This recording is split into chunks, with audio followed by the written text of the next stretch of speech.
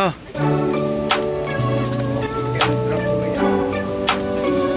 Alright. Inside is good, yeah. So my bike finally arrived. Thank you!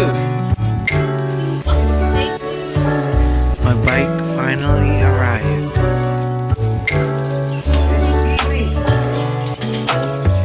Alright. Stay tuned for the unboxing. Okay, so this is the box. It just came in from FedEx. Took about 5 days, including a weekend, to get from Las Vegas to Texas, Dallas, and then 2 days to get from FedEx Dallas to FedEx Eva Beach, Hawaii. So the shipping was about $187 from Texas, but from Ride One Up it would have been $275. So basically I saved about $100 by shipping it to Texas first. Okay, unboxing.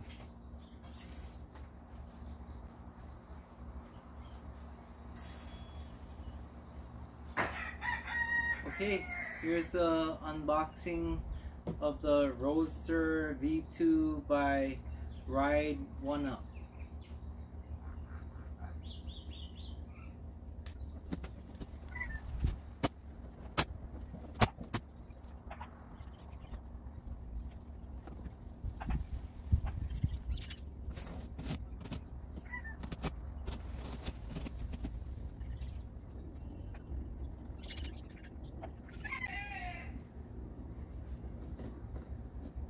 Let me get something for the staples.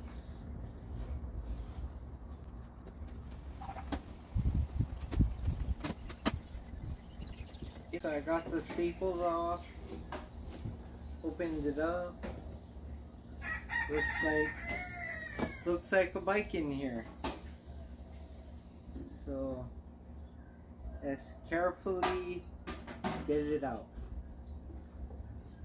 Looks padded up well, so that's good. Let me try to get it out.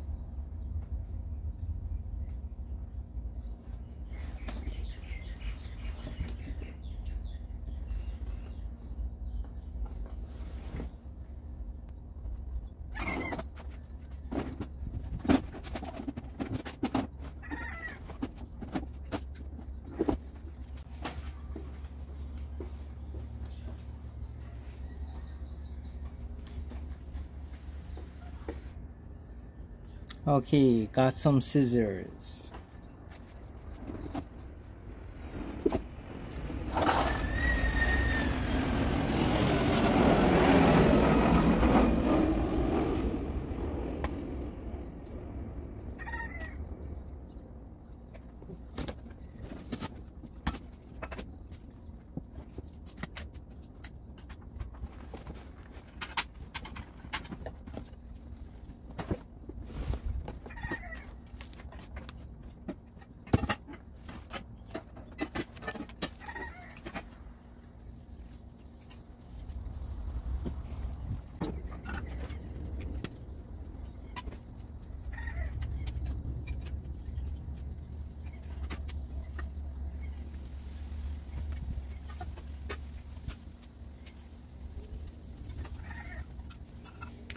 Okay, so I sped up the time here 6 times speed because I'm just cutting the zip ties and the connective supplies to separate everything to show what the bike looks like.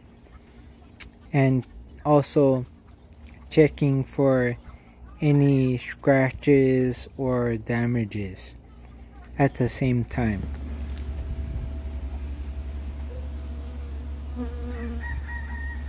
Okay, so in the white box got some Ride 1-Up swag, which is cool because I'm going to Dallas soon. I got some Ride 1-Up official Allen wrenches to put the bike together, so that's good. In case you don't have tools, there's a free tool. That buzz was a bee flying on my phone. Something super cool, a Ride 1-Up beanie, so that's cool. And on the back it has a blacked out logo, which is nice too. And it's like charcoal gray, and feels like that soft cotton, which is good on your head. And then got some cool postcards right here. Postcard, another card. Welcome to the Ride 1-Up family. So that's cool.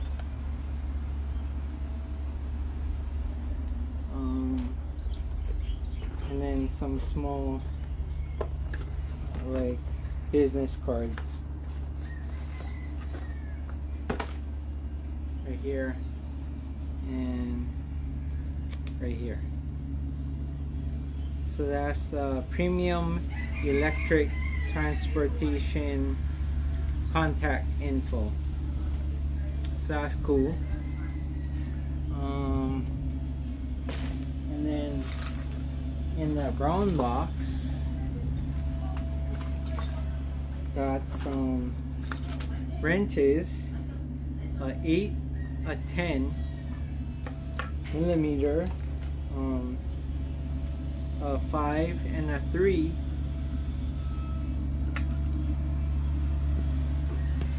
and then the Welgo pedals, flat pedals. Looks like there's some knobbies on there, so nice. And then the charger for the battery, because hopefully by now you know this is a e-bike unboxing. If you didn't, yeah, there it is. There's a charger for e-bikes. So I'm gonna put the bike on my homemade bike stand. Stay tuned.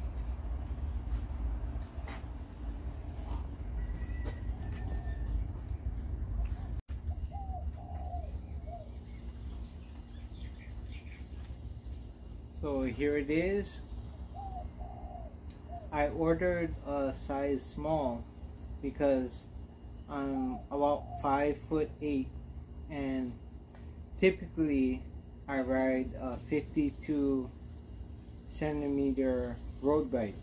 So I ordered the small also because I have a suspension seat post, which the suspension part is about this high, and I want it to be a little higher because a higher effective seat post, it has more cushion. Sorry about that burp.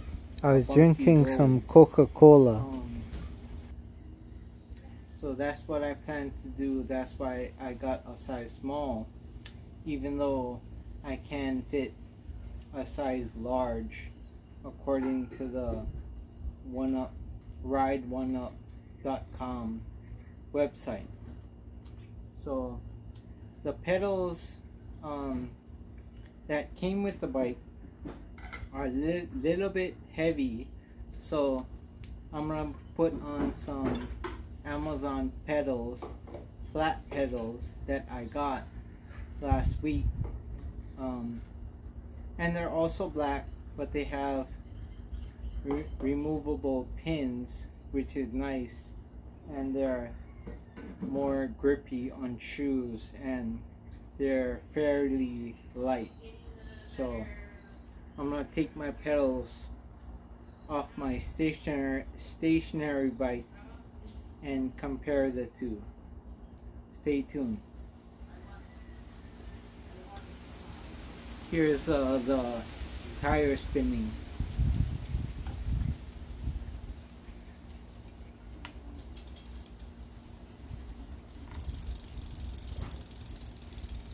So far so good.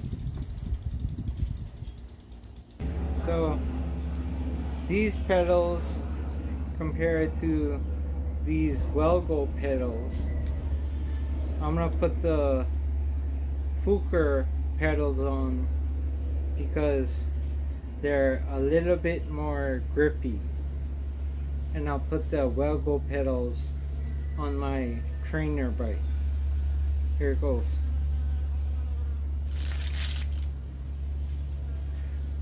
Put some grease on the threads first, and put some grease on the threads on the bike. Fuker are knockoff Chester race face pedals.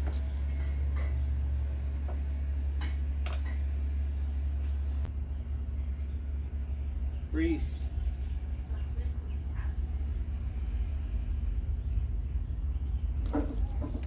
Wherever there's metal to metal contact, it's good to put grease.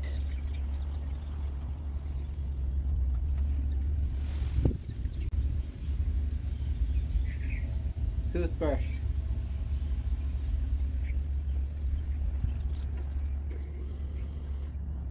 These crank arms are 170 millimeters long.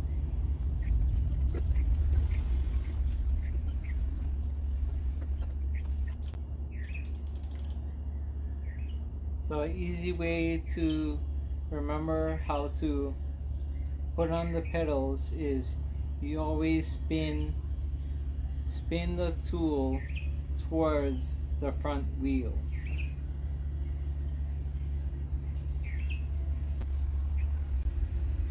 Go lightly by hand first. Make sure it's spinning in perfectly.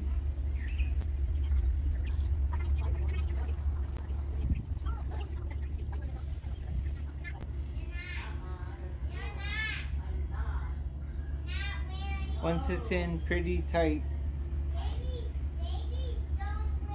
you can use the provided wrench to make it snug. You don't have to go with a death grip, because as you pedal, it's only in the tight motion toward the front wheel.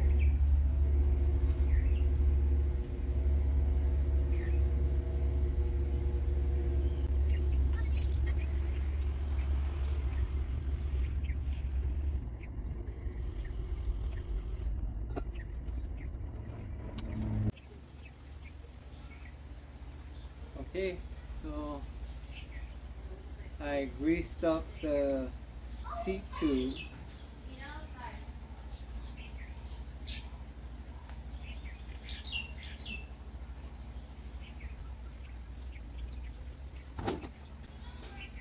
I just have to tighten up the stem bolts. Pedals are good.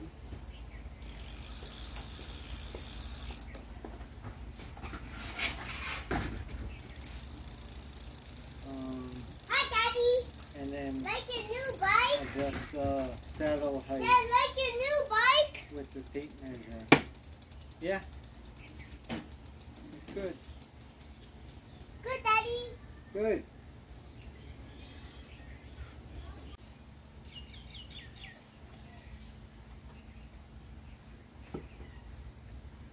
Tightening up the stem bolts to 5 Newton meters using a torque wrench.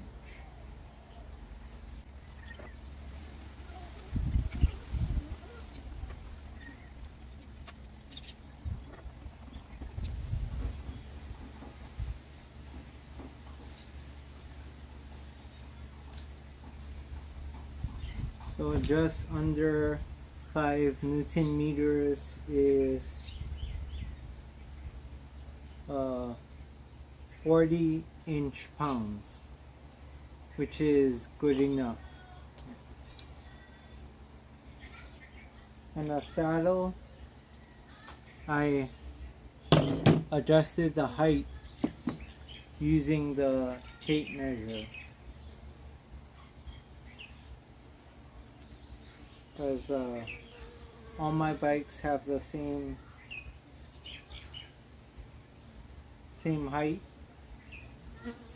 which is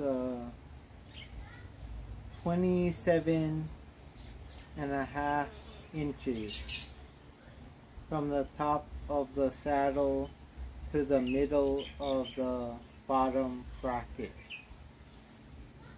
So just go to the top of the saddle and measure to the middle of the bottom bracket, which is easy to see because there's a screw, and you're done. Tighten this by hand and grease the inside, usually once every 6 months. The seat post is a size 30.4. So if you're going to use your road bike carbon fiber 27.2, I believe, you have to buy the shim, and then you can use your carbon fiber road seat post. That's about it. Now, just to pump up the tires, which is a Schrader valve. Most of my road bikes are Presta valves. So when I have a flat, I'll just switch out the inner tube with the Presta valve and use the valve shim so the valve does not shake. That's about it. And then charge the battery, and tomorrow is the first test ride. So there were some damages to the saddle in shipping, right here. That's about it.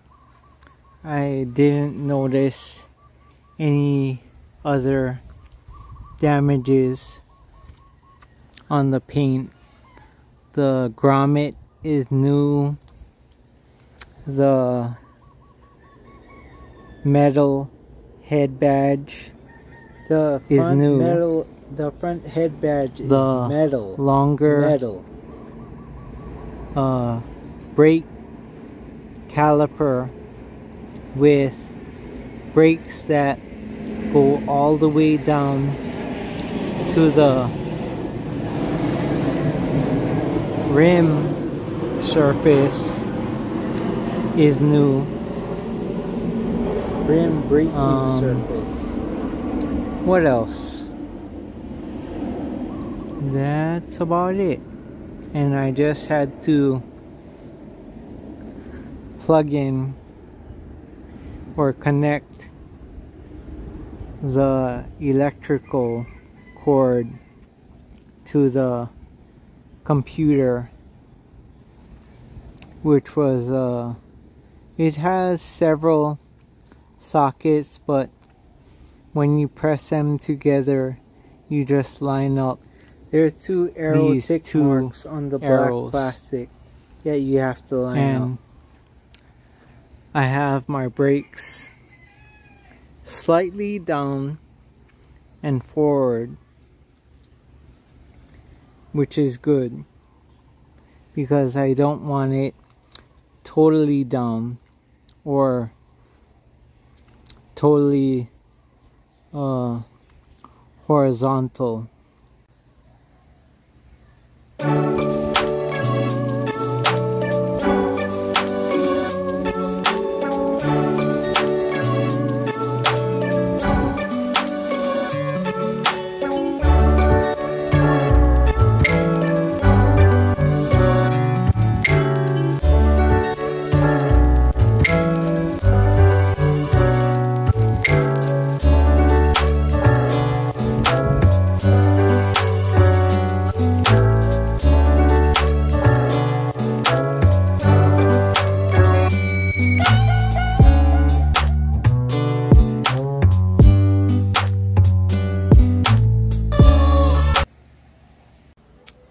So this seat post is 27.2,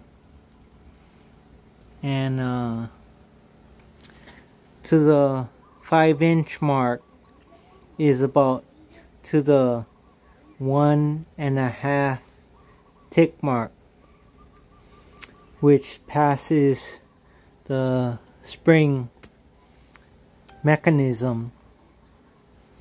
So I can use this seat post on that frame once I get the shim.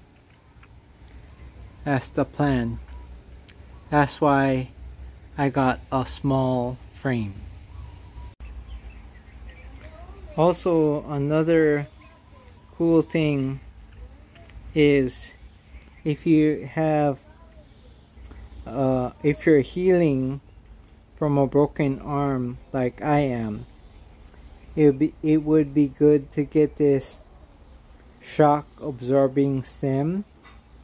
This is The shortest stem 110 Redshift Sports makes millimeter. is 80 millimeters. It'd be good to get a short one that fits the e-bike stem, which is 60 millimeters. If you need some shock absorption for your arms, but you have to get the shim to fit the bar, because that bar I believe is only something like 25 millimeters. This one is 30 something. The road parameter, I kind of forgot what it is. 31.8, yeah, millimeters. Okay, because tires say 50 to 85 psi, I'm gonna pump it up to about 60 psi.